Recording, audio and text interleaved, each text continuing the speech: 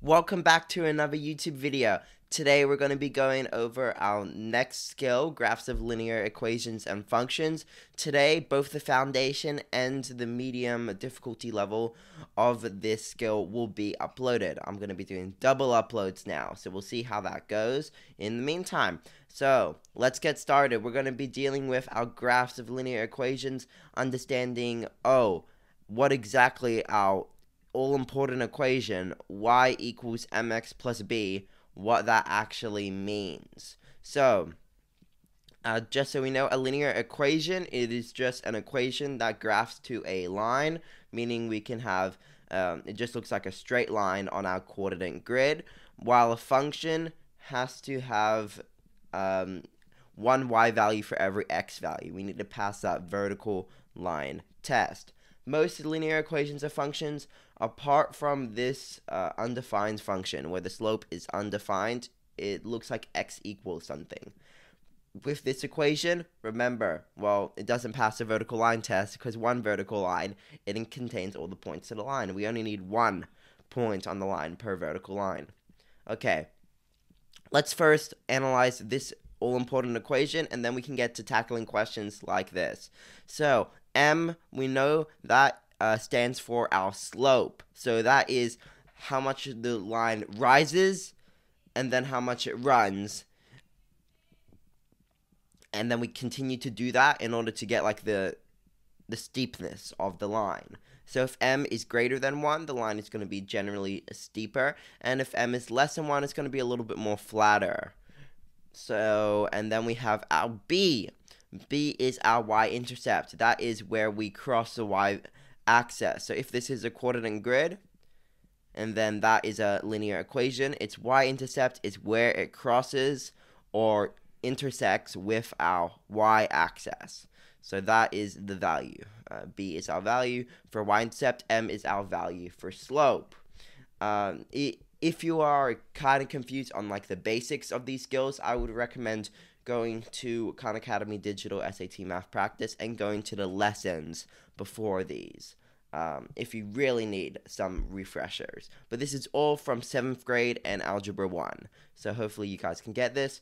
Our question, what is the y-intercept of the graph of y equals 3x plus 7? As we notice, this is in our y equals mx plus b format, so we only need to look, where is that b value? The b value is right here, positive 7. So that's our answer, 7. On to our next question. What is the slope of the line that passes through the points -3, -5, and 1, 7 on the xy plane? They're looking for slope of a line from 2 coordinate pairs. So, there is an equation that you guys are expected to know for this. It is our slope formula. M equals y2 minus y1 over x2 minus x1. So you would also be familiar of this one from Algebra 1.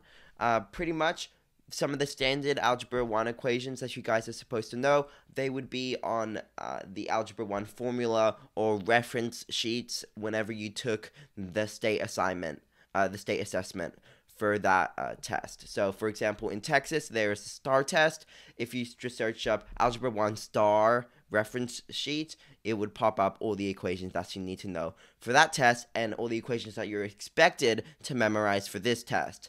So that is helpful as well. So we have our equation for our slope. We just need to now label each of our coordinate pairs. As we know, a coordinate pair is comprised of an x value and a y value. So let's label. Here, I would label -3. That's our first x value, so that's x1. -5 is our first y value. So we have x1 and y1, and then we have x2 for +1, and then y2 as +7. Now we just need to substitute these values in for their respective variables in our formula. Okay, so y2 is 7, so we replace the y2 spot with our 7, minus y1, so minus -5. And then that's divided by 1 minus -3. So make sure we are inputting our negatives after that negative sign, because we still need to include this negative sign and replace the x1 with -3. So that's why here we're going to be getting two conflicting negative signs. Negative and a negative next to each other just turns into a positive. So we are left with 7 plus 5 over 1 plus 3. 7 plus 5, that's 12. 1 plus 3 is 4. 12 divided by 4 is 3. So that's how we use our slope formula. On to our next question. Finding slope of a line from a graph. So here we just need to take two clear intersections of the line with our little grid marks here. So those gray grid marks, that we're going to be looking for clear intersections. And then we can do rise over run from those. Okay, so here's a grid intersection right here, and so is here. So now we just need to do rise. We rise one value, plus 1, and then we run 1, 2, 3, 4 values. Just given from our slope formula before, we see the y was over the x. That stays true here, y over x. So now we take our y value, or vertical change, our 1, and we put it over our x value, 4. And then we have our slope, 1 over 4. That is the slope of this line. On to our last question here. What is the slope of the graph of the given equation? We just need to see, oh, this is in y equals mx plus b format. Which value is replacing the m? And that is 3/7. We can obviously see that is in the place of the m in our y equals mx plus b equation, as it is next to our x value. That means it is the slope of the line, and our answer for this question, 3/7.